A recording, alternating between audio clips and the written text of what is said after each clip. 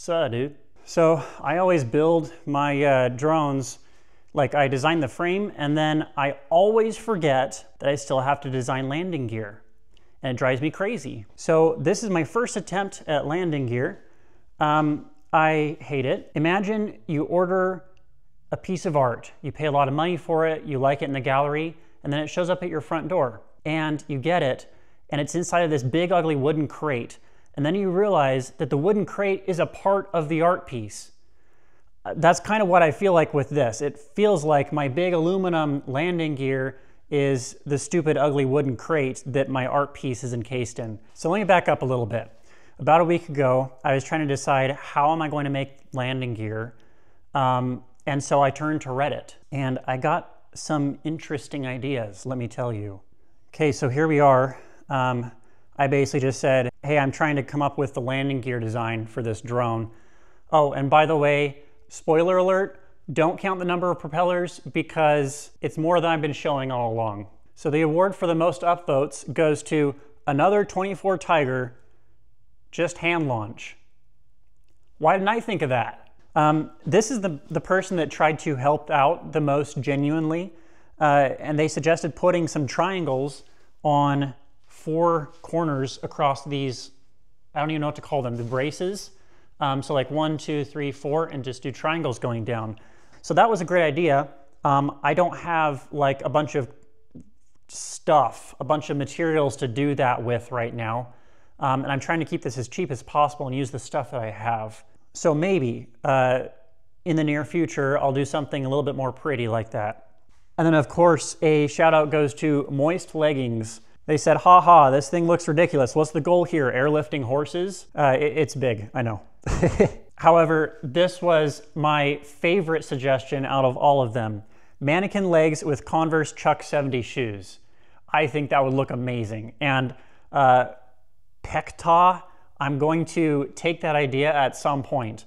You're probably not even watching this video, but I love it so much. I'm going to build a drone with those one day. But the person I drew the most inspiration from was actually this guy, Jap the Cool, who said, I'd suggest tending for a rather simple and sturdy landing gear than an overly engineered one. Then he suggested connecting the triangles that the other guy recommended putting on here. He said you don't want to have too many failures in this, thinking of how expensive even one prop is. And that is absolutely correct. So that got me thinking, basically just kind of imagining that I need to build almost like a cage around this thing and the reason that I threw the motors and propellers on here to talk about this is just to kind of demonstrate that I do have downward facing propellers, or at least propellers below the arms that I need to keep off the ground. And if I have a wonky landing, I don't want them to have any kind of risk of touching the ground and breaking something.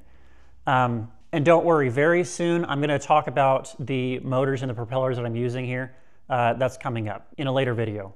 So, like I said, I want to use materials that I already have. I have a bunch of 3D printer filament, and I have all this aluminum tubing. So these are actually 6-foot lengths of aluminum.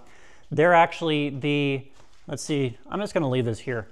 I hope you can see the whole thing. This is, I mean, you know what it looks like. This is my frame from the previous build, the aluminum flying car frame, and these are 6-foot lengths of aluminum tubing, 1 square inch aluminum tubing. Now, I originally built this frame out of these tubes that I currently have installed as the landing gear, but I had, as you can imagine, a bunch of vibration issues with this aluminum tubing that came straight from Home Depot, which is less than 1.5 millimeters thick.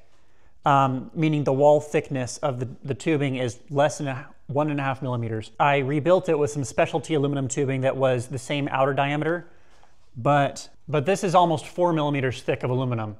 So all of you guys who are saying that my aluminum is too flimsy, yeah, like it still kind of was, but this is super thick aluminum, and which also makes it really, really heavy. And it did actually reduce the vibrations dramatically. So that's where the idea came from to make this landing gear. Now let me tell you why I'm not going to use it. And first of all, let me clarify, because I haven't really done this yet. This was never intended to be a permanently affixed landing gear. This was just for testing.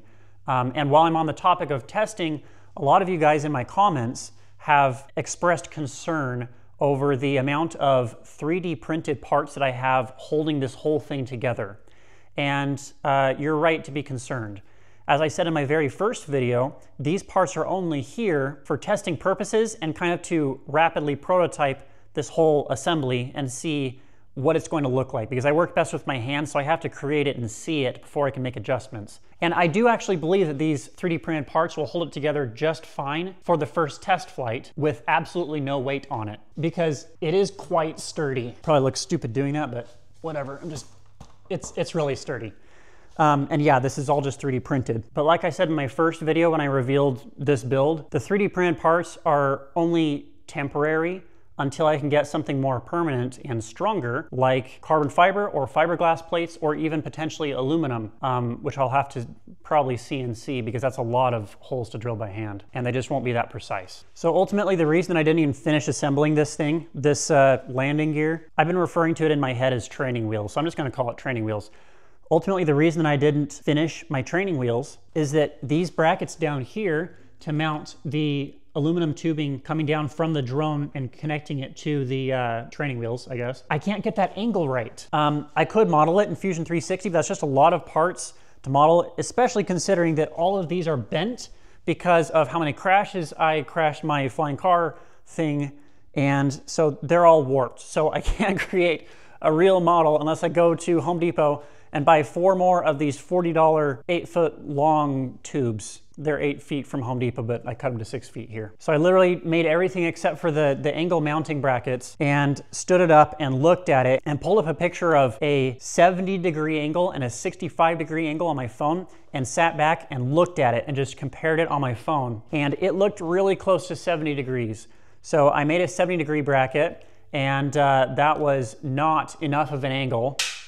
So then I made a 65-degree bracket, and that is too much of an angle. So I have them held in place with zip ties so the whole thing doesn't fall down. And I stopped my 3D printers after making these 2 because it takes 7 hours a piece, because I was printing them with really specific settings for to maximize the structural integrity. So that's why these 2 don't even have brackets on them, and those 2 don't have like the outer brackets on them. So yeah, it's incomplete. And this is the last you'll see of my training wheels. And I've really been racking my brain over this landing gear issue.